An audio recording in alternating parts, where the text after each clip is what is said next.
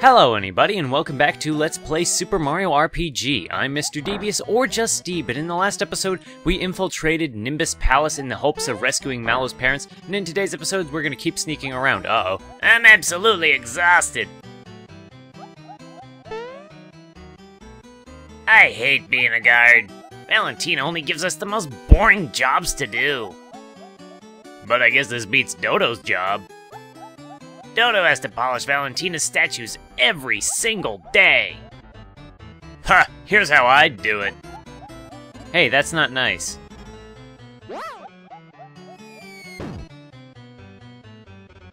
Hey, tell me something.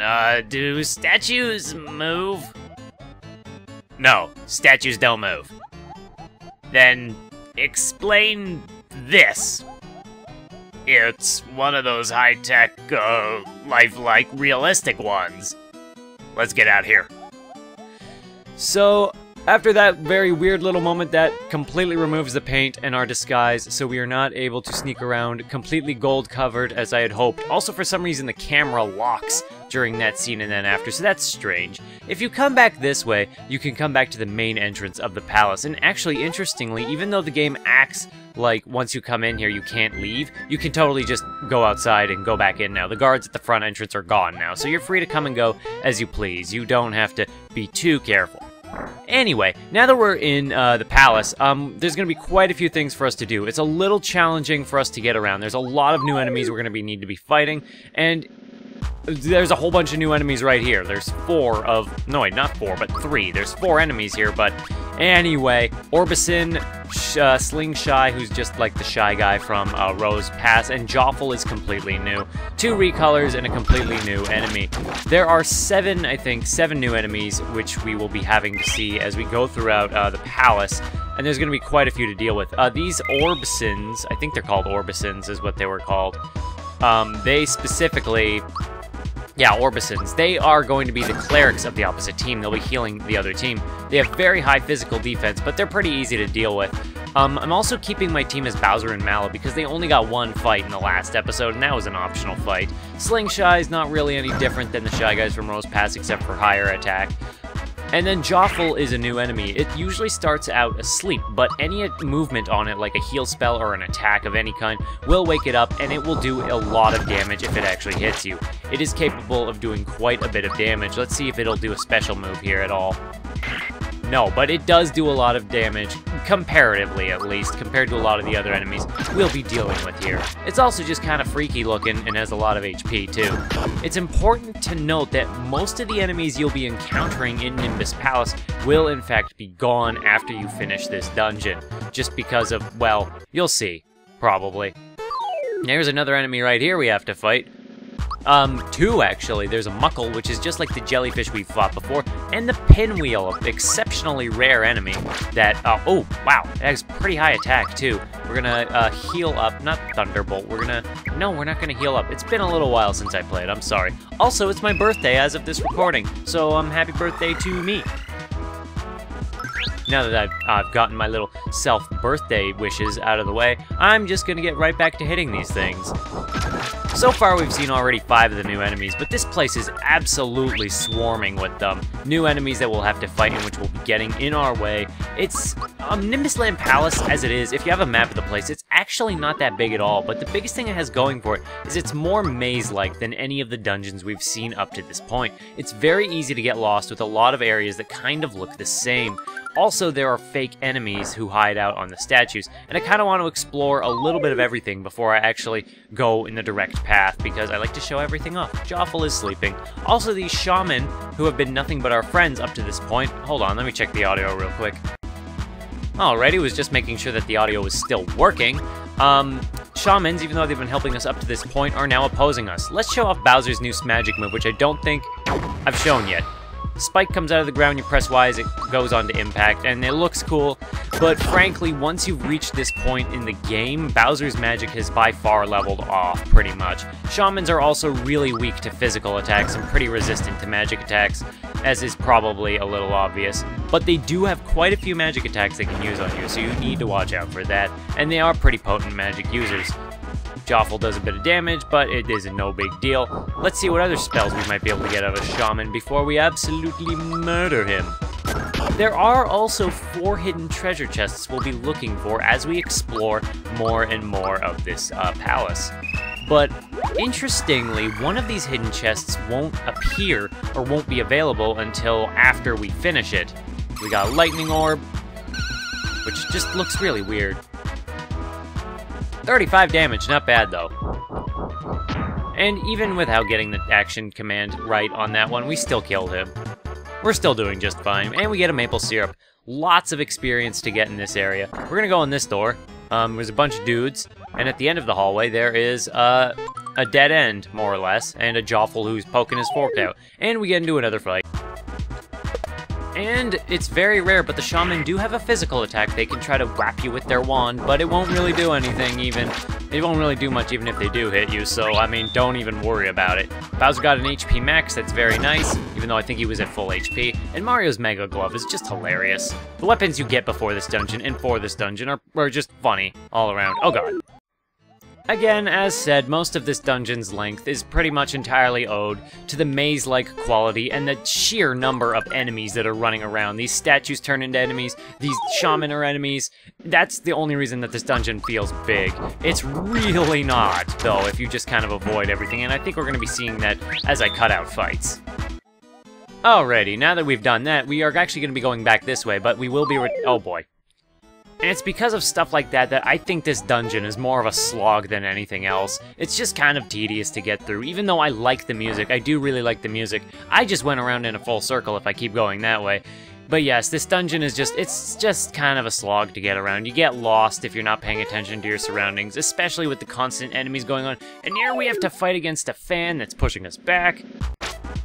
You might be wondering why I'm still using the Lamb's Lure. You've been seeing hints of it as I've been using it in my inventory, and it's not just to make the battles go faster. If you use it a certain amount of time, something will happen, so I will wait until the time is necessary, or the time is right, to show that off. Although I certainly feel the need to clarify that you definitely cannot use the Lamb's Lure on enemies that are particularly big, like the heavy Troopas or the Muckles, the jellyfish for instance. They're just simply too big to be turned into sheep. If they're bigger than the sheep sprite, if like they're significantly bigger than the sheep sprite, then they probably can't be turned into a sheep. That's your good rule of thumb. I'm also wary of the fact that I'm actually killing these enemies really easily, so I don't want to get too overleveled by killing a lot of these enemies. And as you remember, the Lamb's Lure, using the Lamb's Lure, means you don't get experience from the enemies you kill them with, so I'm trying to, you know, kind of balance how much XP I'm getting out of these fights. Anyway, there is just never a moment's peace in this dungeon, and if you take your thumb off the stick, you're probably gonna get hit and get into a fight. Like, look at us! Look at all these fights we have to take care of. There's also the matter of the... I swear to God, there are so many fights. Also, there's a hidden chest there, and a hidden chest here, right off in the ether, just because it's there. There's also the matter of the music in this place, which I do enjoy, but it does have the consequence of kind of grating a little because of the constant laughter of what I can only assume is Valentina. But anyway, since we're in here... I used to be a guard here, until Valentina snatched away all my keys and gave me the boot. Guess I won't be needing this master key anymore. Would you like it? Yeah, sure, we can actually make good use of that one. Alright, here you go. Just don't tell me what you're gonna do with it, okay? You just wash your hands of this whole thing, don't you? First castle key. Did you know that there are hot springs around here? Yeah, because the royalty and all that. Oh, you're no fun. I wanted to be the first to tell you that. Hey, did you know? Valentina's got a huge egg in the middle of the room. It spits out eggs from time to time, and sometimes when you shield yourself, the eggs will ricochet off of you. A dip in the hot springs would perk up the king in a jiffy. Which I think she's referring to his illness or something, but the hot springs, yeah, they're good. Go on, take this. And we got ourselves a flower jar from this very generous man. Do we have any items we can throw away without much hassle? I need to buy more pick-me-ups. Nah, I got rid of a maple syrup. We don't actually need him that badly. Valentina told me to wait in this room. I hope she'll give me a job soon.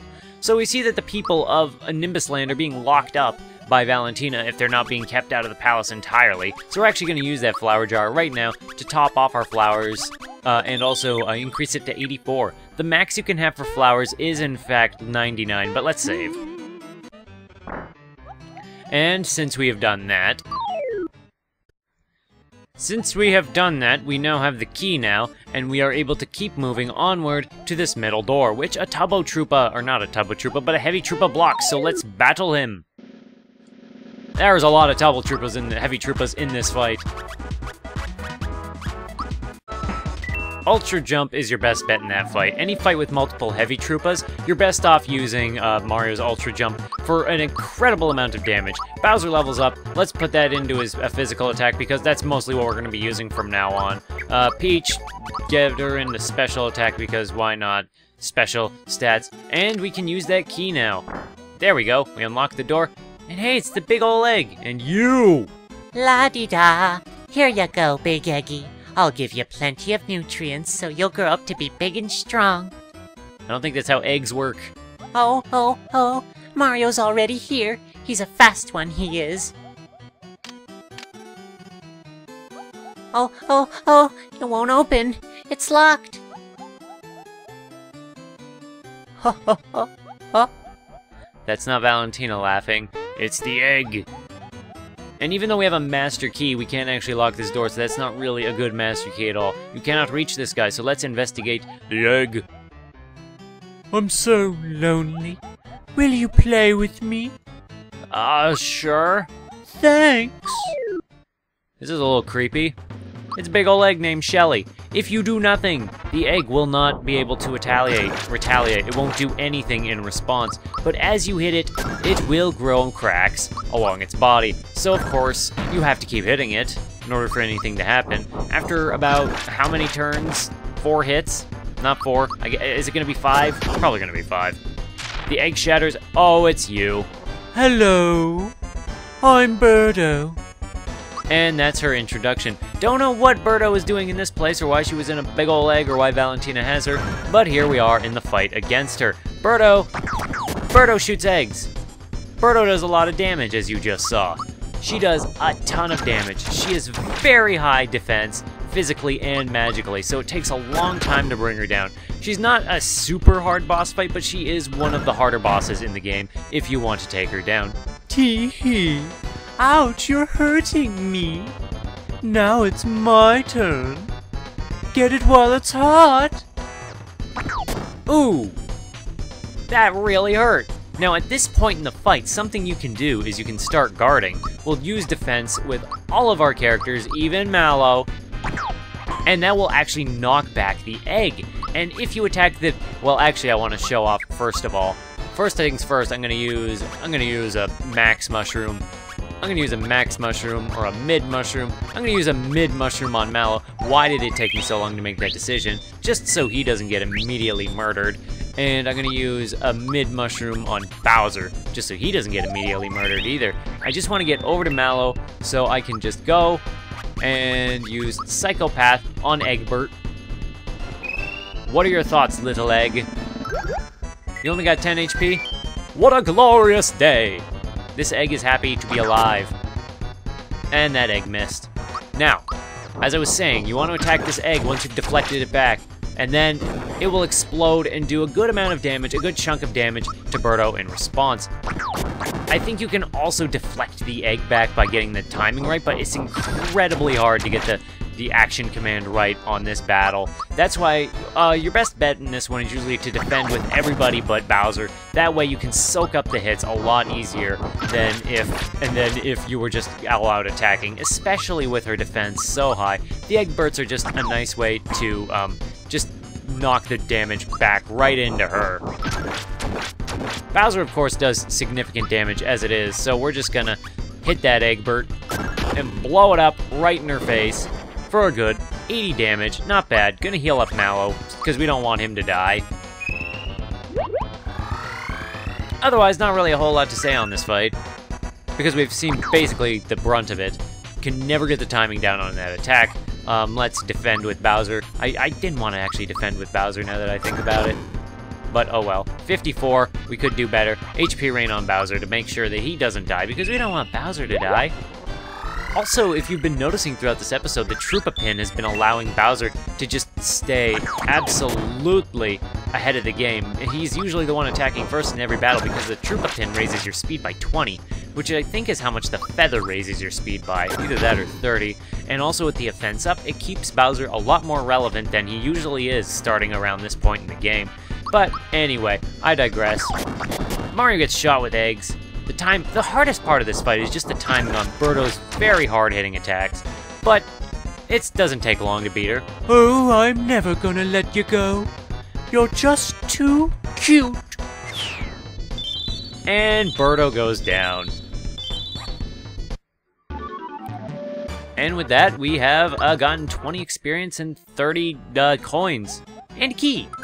And Castle Key 2. With that, we have actually cleared out the majority of Nimbus Land Castle, and I think that'll be a good stopping point for today. Now that we've done most of the castle, in the next one we will finish it up. So if you want to see us go on the path to rescue Mallow's parents, then I just hope to see somebody in the next one.